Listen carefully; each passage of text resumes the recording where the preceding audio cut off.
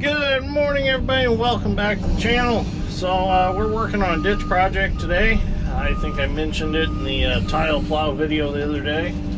So what we're doing is we're debrushing about a mile and a quarter of ditch here, and I need to get to the other side of this ditch with the feller buncher so that I can cut trees on the south side. We're on the north side right now, and I need to get across. And the only way to get across is to travel around the end of the ditch, which is a long ways. So I can't go in through the neighbors. I don't want to tear up their field. And I would have to go at least a quarter of a mile to get around the end to get over there that way anyways. So what I'm going to do is I'm going to pack me a bunch of brush in the ditch right here. And I'm going to walk the feller buncher across my brush bridge. So I got to gather up some of these trees over here. These get dug out because they're too high up on the bank, and they could potentially get hit by farm equipment. So we'll go ahead and take these out. Anything on the taper I will cut. Just don't want to disturb that bank and cause washouts and things like that. So we'll get us some here gathered up.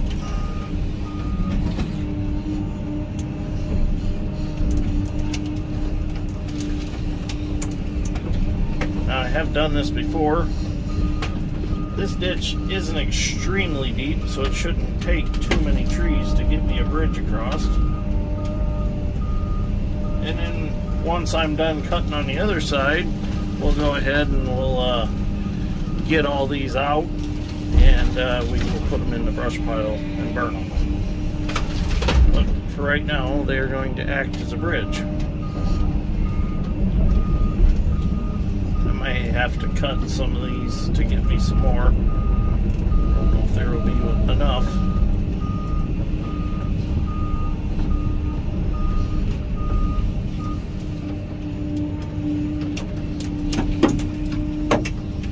These are sassafras trees, so they're pretty soft. They break easily.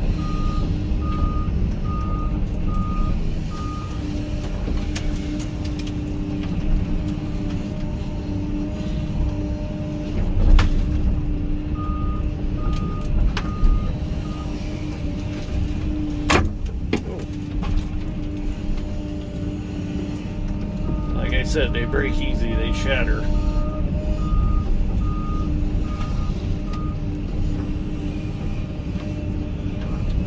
we can grab this whole bunch of them.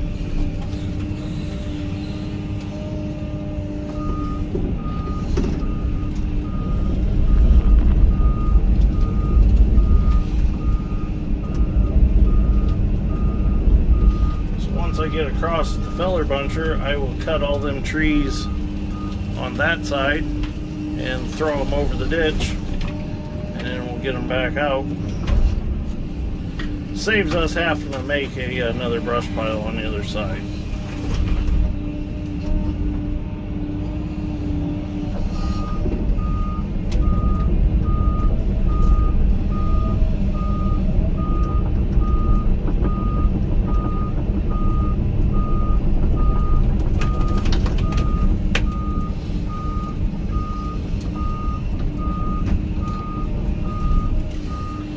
Well, I guess our winter is coming back. It's supposed to start snowing this afternoon. It was so nice out for the last couple of days in the 50s. But it is February and it's still winter time in Indiana, so we were getting lucky there for a little bit.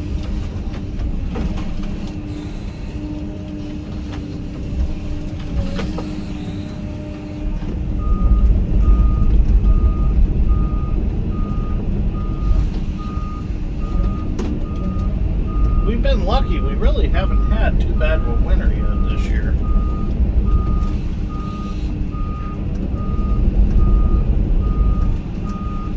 The ground really hasn't froze that hard. got crusty, you know, about 6 inches on top, but just never really froze any deeper than that. Alright, I'm gonna gather up some more trees and then we'll see if we can cross. Well, I should have enough brush there in the ditch that I can cross, so I'm gonna go get the buncher and get across and start cutting.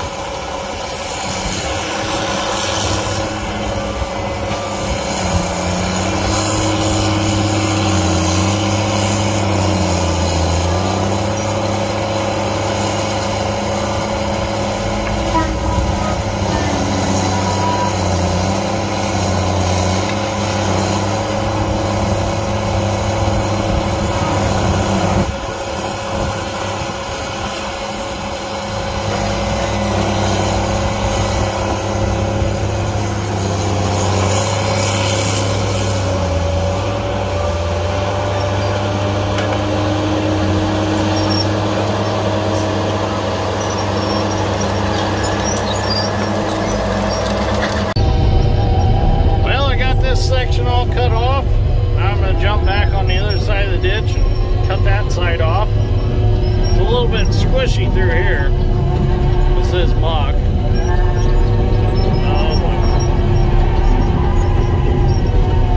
Not too bad.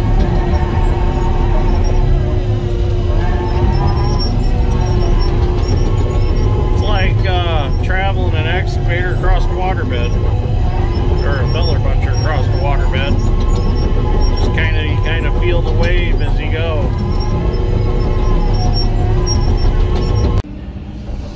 Well, I got the 220 across the ditch now. I got some stumps over here that I need to dig out because they're quite a ways away from the ditch, and I don't know if they're ever going to farm this again. It doesn't look like they're farming it now, but I don't want to take a chance and leave them. I was going to just kind of flush cut them, but then again I was worried about if they ever mow over here, they might catch them with the mower or get them with the mower blades or something like that. So it's just better to just be safe and get them dug out. That way, you know, a lot of times you think, oh well, them stumps are up along the ditch, you know, there's none out in the field out here. You know, sometimes that's not always the truth. So just makes it safer or something like that. You know what I mean. A few little twigs growing here. I just came through and I nipped everything off with the buncher just so I didn't have to deal with the trunk of the tree and the top. This makes things a little easier. But yet left them high enough I could see them and find them.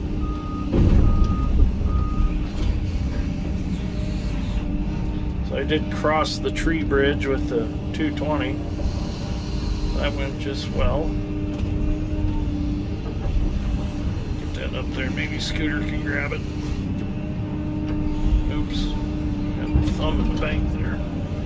That's alright. So we got to get this brush off, and then we are going to clean this ditch. And a friend of ours, he puts in tile also. He's going to do some tiling out here, some drain tile. But he doesn't do any brush work or any ditch work like that. He just owns a tile plow. So we do a lot of the ditch work and brush work for him ahead of his plow. Then that's a whole nother line of equipment that he doesn't have to own. So in the short tile plow video that I made over the weekend, a couple viewers asked why some guys don't own tile plows that put tile in anyways. Well, the problem is it's not just the plow that you need. There's a lot of support equipment that goes along with it. You know, you need a good stock of tile fittings.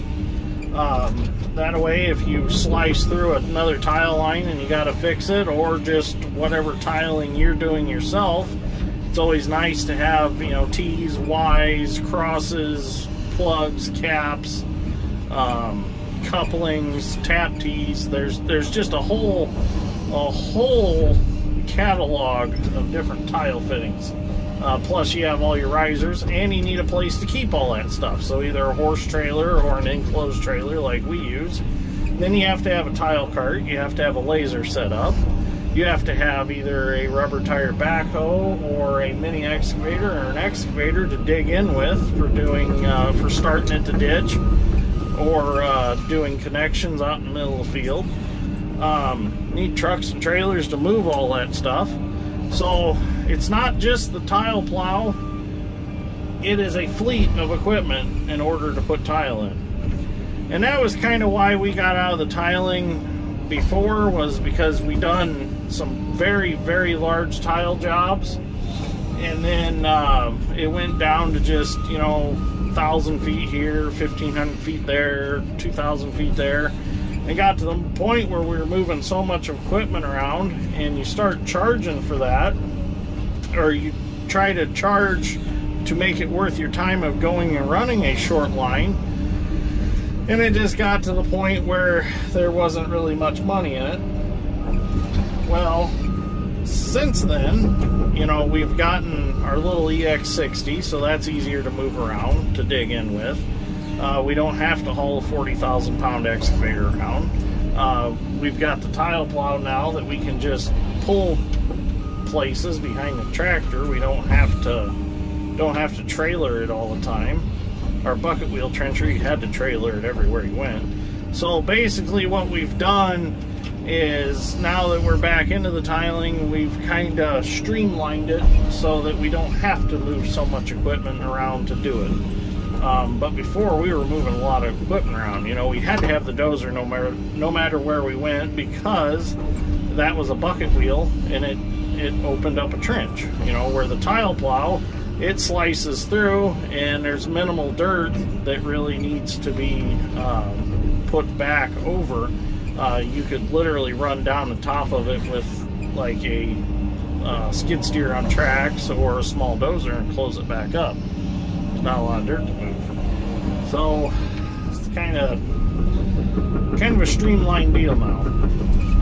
And we've had a lot of customers that are like, hey, we want you to get back into tiling. We got a lot of tile we want to put in. So it's like, all right. And plus we have a lot of our own that we want to do. And that's a lot of the reason that we bought it, was we have a lot of our own pipe that we want to put in. So it just made sense to buy one rather than to hire it out for us, because we've got all the support equipment already. We just need the tile plow. And we'll see how it goes. I might adventure into finding another bucket wheel trencher or something like that. So, okay. I don't need to go any farther. There's nothing up on the bank down there that I remember.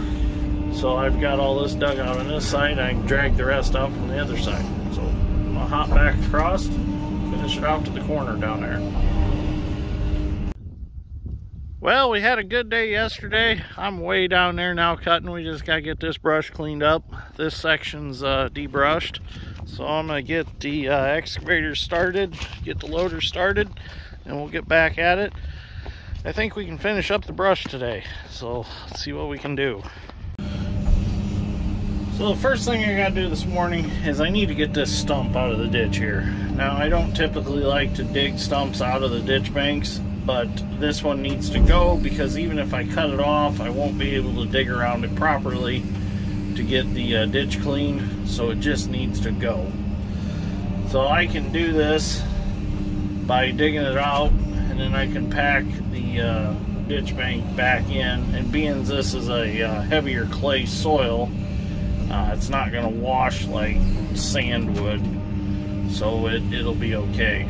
But typically I don't like to do this in sand ditch banks.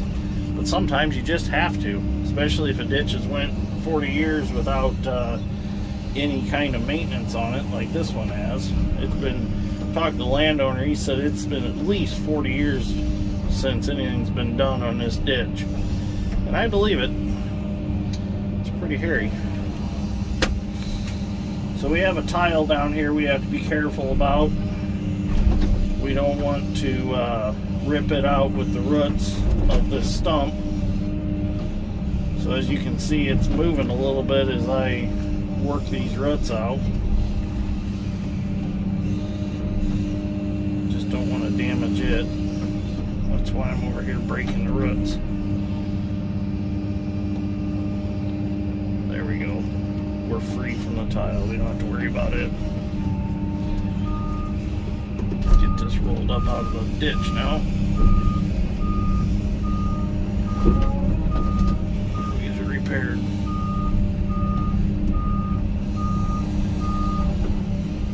It's not a super big tree, but it's just one that I couldn't work around. There it is.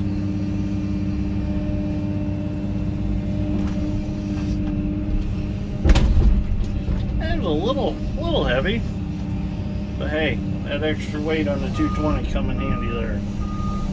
Alright, now we'll be able to dig around this curve real nice, get plenty of grade, plenty of fall, get Scooter to clean that up.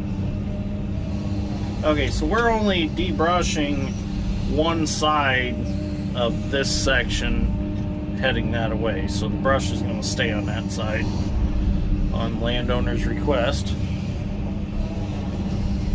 I would love to debrush both sides, but it's not my property. Drag some of this down.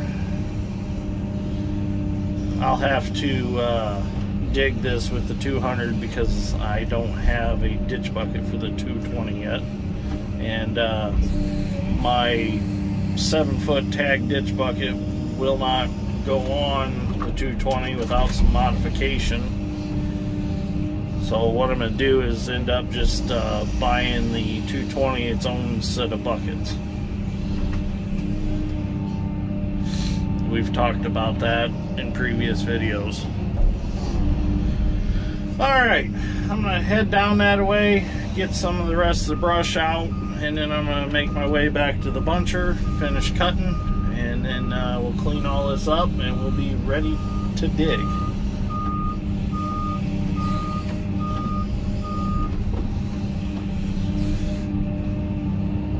I did check into a clearing rake for this machine, a 48-inch clearing rake. The only trouble is it's 11-week lead time on it. So if I order it, I'll have it by next fall. Well, I shouldn't say next fall. I'll have it before next fall. So my bucket, until then, will get me by. I'm going to get different teeth for this bucket, and that'll get us by until the rake comes. So, all right, let's go get the rest of this finished up. So I did get that all packed back in. It turned out pretty nice looking at it from over here. That'll work just fine. It'll revegetate over time and things will start growing on it again and it won't go anywhere. Get this stuff out of this slop in this bottom of this ditch.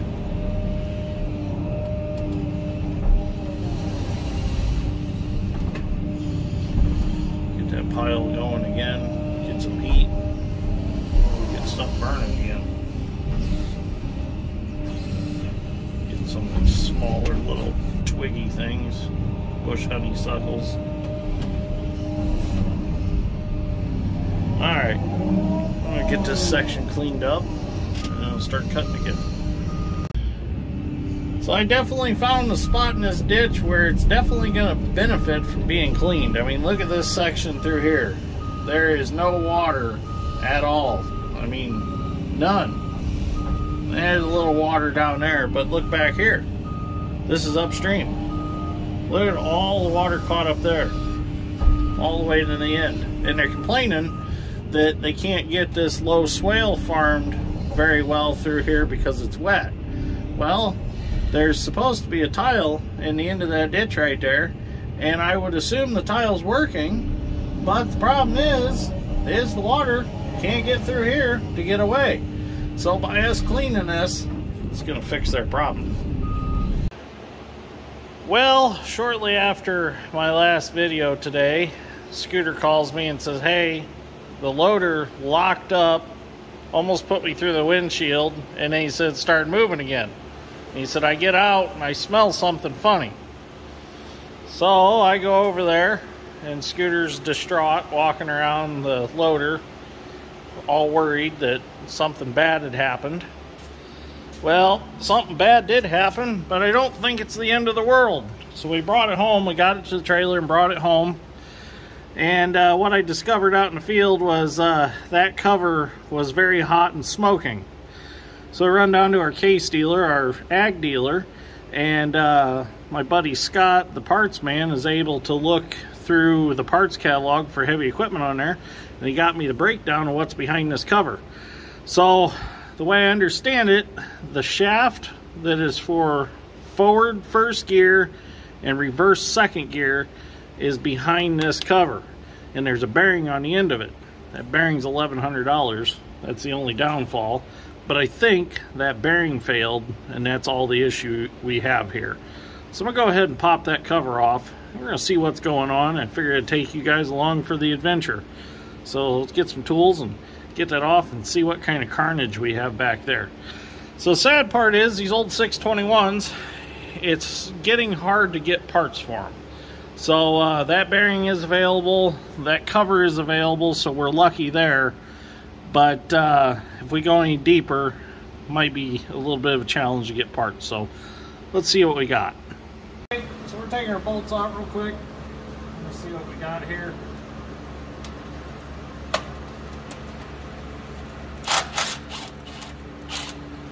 We got a drain pan under the loader. I don't think there'll be much oil here.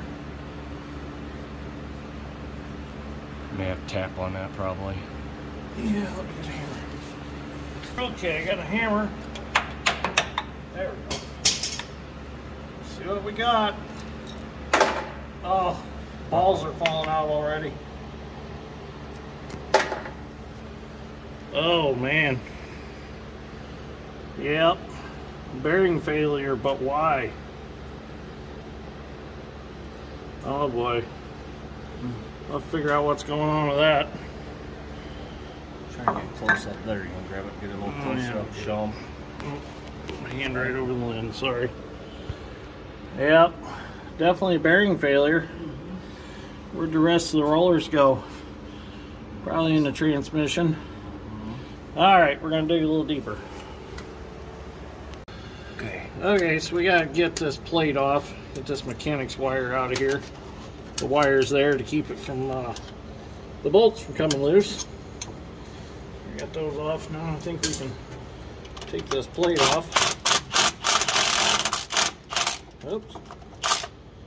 No, maybe. There we go. That, I don't know if that's a bearing race on the end of there or what that is.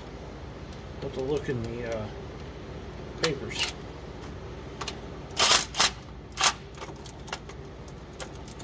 Punched it on there again. They weren't very tight. So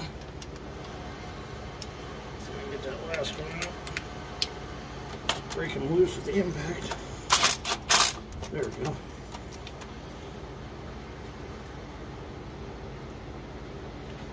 Darn it. There it is. Alright. Get this plate off. What happened? Oh, it's $1,100 bearing. Not quite to the bottom of all of it yet. Get these bolts out and this plate off. This loader's cold from being outside all day. Yeah, it is. It's like an ice cube. One more bolt to go. I'm hoping this kind of just falls apart.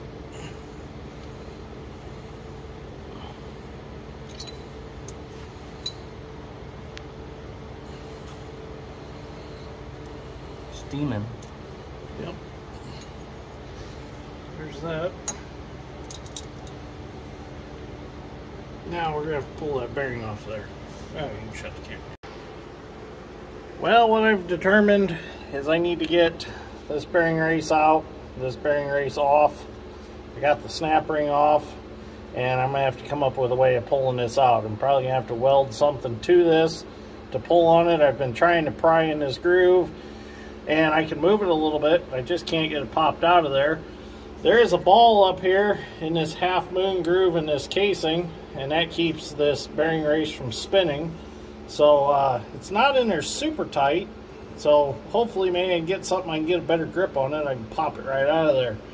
So anyways, we're going to have to make this a to be continued video. Because it's time to go home. I'm tired. Can't get parts for it yet this weekend anyways. So won't be able to get anything until Monday.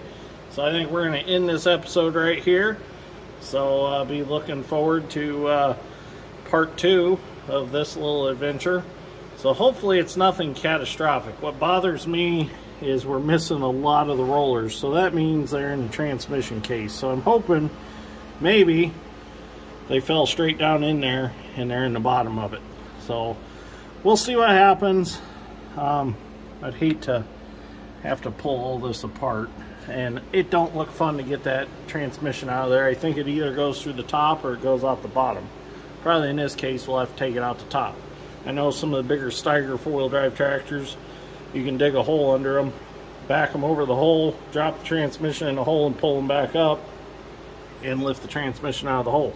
So looks like this is going to have to go out the top if it has to come out. So fingers crossed we don't have to get that deep into it. So we'll see what happens. So anyways, thank you for watching. Greatly appreciate it. I'll see you all in the next one.